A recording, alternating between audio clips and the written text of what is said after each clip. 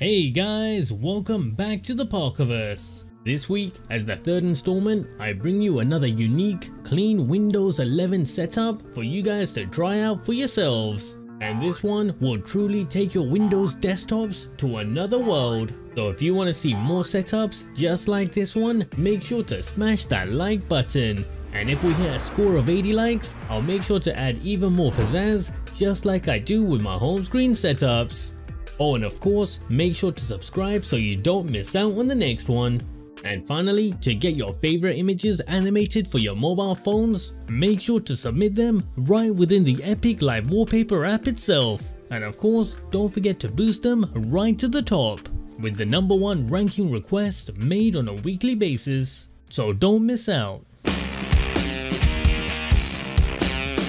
Now with this setup, we're going for an out-of-the-world clean desktop look with a dock-like transformation to our Windows taskbar for all of our currently running applications, which is mirrored and complemented by this quick access floating panel for all of our most used programs, which of course would be customized to match your own personal needs. And as for the elephant in the room, this super unique interactive world, which can be fully manipulated, making it completely custom to you, allowing you to add in cities, rivers and even rainforests, giving you that Age of Empires, Civilization, or even my favorite black and white feel to your desktops. So now let's recreate this. By default, your Windows 11s should look something like this, cluttered with desktop icons, with a couple different docked apps and features that you may not even use, and of course maybe a custom wallpaper. Overall looking kind of a bit basic. So first things first, let's declutter and clean up our windows, starting off with our desktop icons. So here, instead of removing them one by one or even just chucking them into a folder, let's just simply right click anywhere on our desktop and toggle off the show desktop icons, and poof, they're gone. Now let's tweak our taskbar. But before we do, let's head over to the Microsoft Store and install the app Rounded TV. This is going to allow us not only to remove all of that blank space for the taskbar, but also give us this rounded look. But before we jump into this software, let's simplify our taskbar icons, removing not only these annoying, useless features, but also any apps that we don't need. Just simply right click anywhere on the taskbar and head into the taskbar settings. Here, we're first going to disable all of these optional taskbar features, after which, scrolling further down, under taskbar behavior, we also want to set its alignment to center. Now at this point, using Rounded TV, just simply toggle on both of these options right here and hit apply, giving you something similar to this. Oh, and at this point, let me just add in that if you want to adjust the curvature and thickness of the bar, just simply play around with these two options here.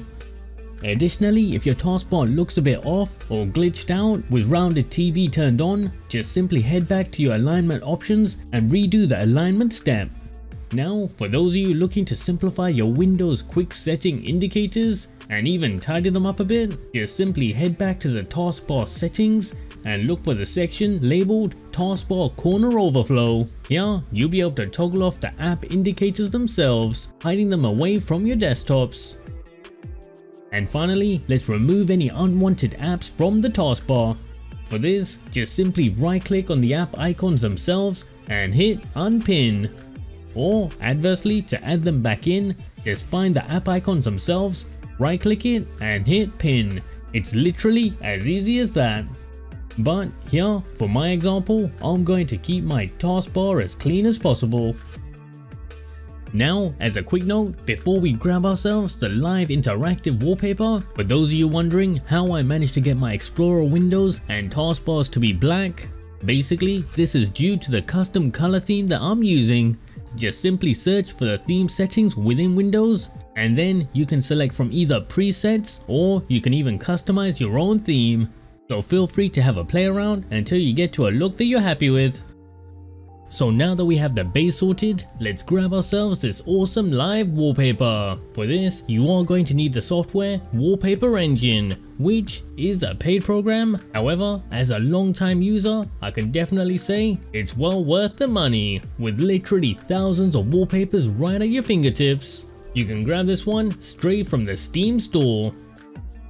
So once you do have it set up, you should have a screen much like this, with your currently installed wallpapers highlighted. So with this one, long story short, if you ever want to find yourself some additional wallpapers, just use the Discovery tab, search for a file, and then click on the subscribe button, adding it to your installed section. It's as easy as that. Now, as for that interactive world, for this, I'll leave a link down in the video description below for you guys all to use. Just load it up while logged into your Steam account and then click on the subscribe button, after which you may need to restart Wallpaper Engine in order for it to appear. So after subscribing, within the install tab, you should be able to find it by simply typing Poly. And that's it. You should now have that unique planet backdrop set up on your desktops, at which point you can freely play around with it just as I'm showing here. Oh, by the way, I do need to say, if your systems are a bit sluggish or struggling to keep up with the wallpaper itself, just right click on the Wallpaper Engine tray icon, and then within its settings, you can adjust its performance, graphics, and even behavior itself until you get to that smooth experience. Next up, let's grab ourselves this custom floating dock setup.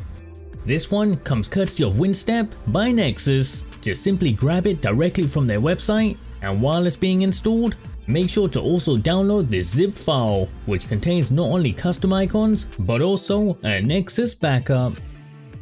Now at this point, you should have this default Nexus panel on your desktop.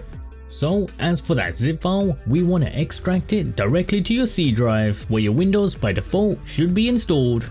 Now before we move on, just double check that you have this theme folder as well as its contents set up just as I have. Now jumping into the Nexus preferences, using the Advanced tab, we want to click on that Restore button and navigate to our extracted folder, where you'll find two different backups, one for 1080p screens and another for 1440. So just select the one that fits your screen, but overall they should really be exactly the same. Now at this point, you should notice that all of those icons within the Nexus panel itself has been updated. And as long as we extracted that zip file to the right location, your icons should also appear just like mine. So now that we have a template up, let's customize it and implement the softwares that we actually use. Now for this, let's start off by right clicking on the dock part of the panel, and we want to select the option to unlock the icons. This is going to allow us to freely edit it just as we want. Now just right click on the icons and delete the ones that you don't need, and for the ones you want to keep, if they're having issues opening up the programs such as this Chrome icon is, just right click it, and within its properties you want to edit that file name details. As a super quick guide, within Windows Explorer, just open up the location of that exe file, and then using the directory bar, just highlight and copy the root, and then paste that within the Nexus property section. And of course, make sure to match up the exe name, with the green part being the directory root and the red the program name. And as for adding in new programs, just simply drag and drop the shortcuts directly into the Nexus dock itself. So at this point, feel free to fully customize the panel itself, adding in your favorite applications. Now, as for the dock behavior, sound effects, and even its appearance, you can change all of that and tweak it right within the preference settings itself. Just make sure to take your time and have a good play around. Oh, and as a final tip, if you want your dock to always be visible, even if your apps are full screen, you can adjust that right within the Position tab. Here, as I use dual monitors, I always like to keep instant access to my Nexus dock, even if my programs are full screen.